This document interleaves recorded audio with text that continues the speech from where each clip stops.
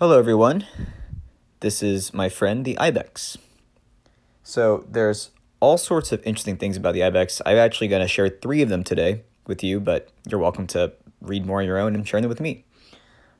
First, some of the basics. They're wild mountain goats, and they actually live in several places around the world, including Europe, Asia, as well as North and East Africa. Now, the first interesting fact I thought would be cool to share today is that, as you can see, their horns curve backwards, forming a semicircle. And if you look closely, you can see that there's actually these knobby rings on the outside of them. Now, incredibly, actually male and female ibexes both have horns, but the male ibexes specifically have horns that can reach up to 5 feet in length, which is pretty crazy.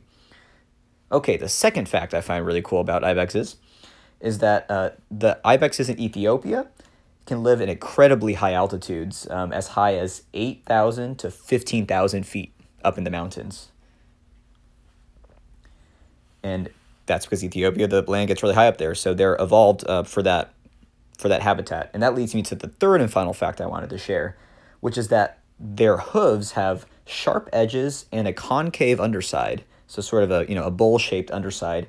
So they actually act like suction cups, and that helps them grip the side of steep mountain cliffs as they climb up them.